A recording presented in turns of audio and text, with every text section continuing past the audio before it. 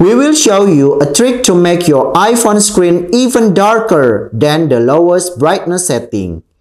This can be useful in a dark environment where even the lowest brightness setting is too bright. How to do it? You open Setting on your iPhone and then tap on Accessibility. After you tap Accessibility, you select Display and Text Size. Then you scrolling down until you find Reduce White Point. You tap on it to toggle it on.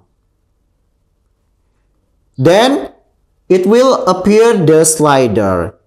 Just adjust the slider under intensity to your desired level of darkness.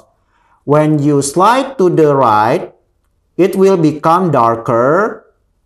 When you slide to the left, it will become bright. So just adjust the slider to your desired level. That's it. You successfully made your iPhone screen darker than the lowest brightness setting.